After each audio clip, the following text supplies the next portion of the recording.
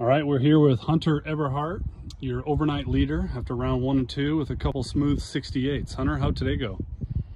It went pretty good. I got the putter rolling. My ball striking wasn't super pristine on the first 18, but I made it work. And then for the front 9 of my second 18, I got the ball striking going, shot a 31. That helped. Had a little run-in with the pond. My bag went into it.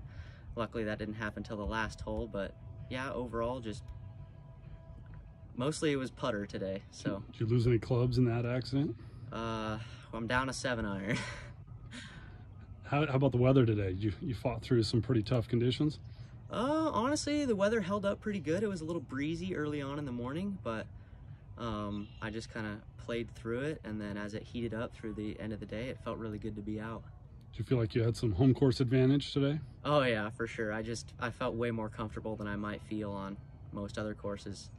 It was in great shape. What are your plans for tonight? Get a new 7-iron, go home, get some rest, take care of my body, and be ready to go for tomorrow. All right, good playing today, Hunter. Good luck tomorrow. Thank you.